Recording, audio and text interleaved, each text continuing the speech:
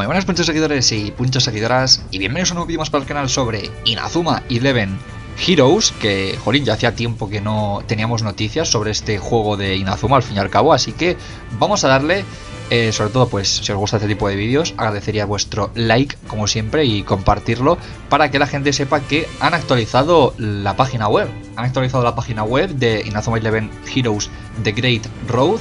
Tenéis el link en la descripción, ¿vale? Es inazuma.jp/Great Road.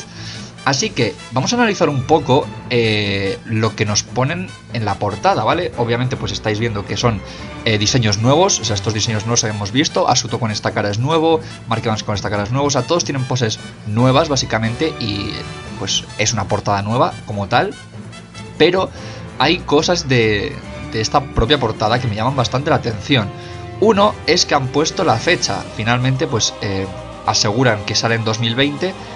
Sí que es cierto que dijeron primavera, pero yo sinceramente pues no me fiaría, ¿vale? Básicamente porque ya sabemos cómo son y es mejor no fiarse a pensar que sale en primavera y luego finalmente no. Por lo que en 2020 parece que seguro que sale, vamos, ya me jodería que no saliese en 2020, ¿no? Pero en 2020... prácticamente está seguro que sale. Y bueno, lo de primavera, como digo, dejarlo en el aire, ¿vale? Mejor que lo dejéis en el aire porque sabéis cómo son.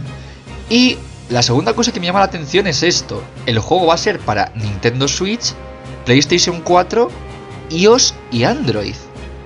Entonces, claro, esto me da que pensar porque han metido iOS y Android con el Inazuma 11 Heroes, que en principio el Inazuma 11 Heroes, que sabéis que se iba a llamar Inazuma 11 Ares, pues sí que también iba a salir para iOS y Android, pero acabaron quitando la parte de iOS y Android de los carteles publicitarios, por así decirlo, y dando a entender como que el juego de Ares iba a salir para Switch y PlayStation 4.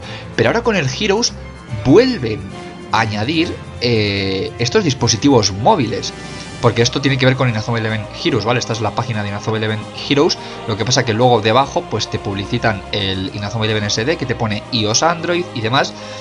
Y bueno, me sorprende mucho, sinceramente. Para quien piense que esto de iOS Android va por Inazuma 11 SD, no, ¿vale? Porque esto de iOS Android está al lado de PlayStation 4 y Nintendo Switch en el cartel propio de Inazuma 11 Heroes. Y que como acabáis de ver, pues aquí el SD te pone con iOS y Android en un apartado distinto, ¿vale? Básicamente.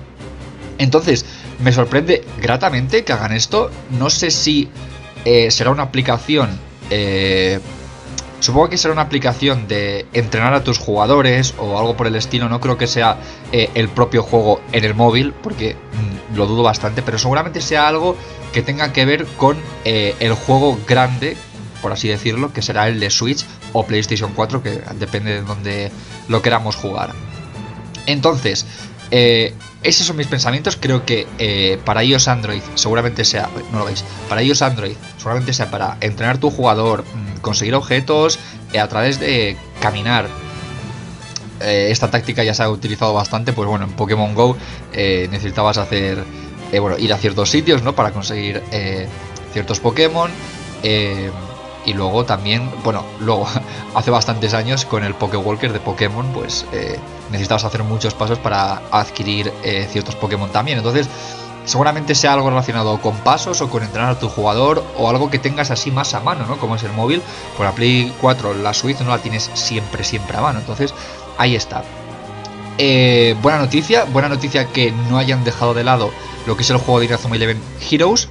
De hecho, que lo anuncien antes de final de año, pues es una grata sorpresa, es una buena noticia, así que mis 10 para ellos.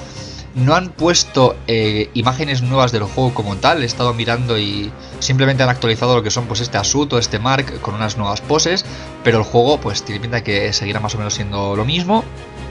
Y bueno, también deciros que no sé si dependerá del éxito de Inazuma 11 SD. Yo creo que no, ¿vale? Yo creo que ellos ya saben que Inazuma 11 SD es un juego que va a petar bastante. Creo que es un juego que ha tenido una... No sé hablar, tío, es que son las 10 de la mañana, ¿vale? Ha tenido una muy buena pre-campaña. De hecho, estamos casi a punto de llegar a los 60.000 preregistros, así que si no les seguís en Twitter y Line, seguirlos.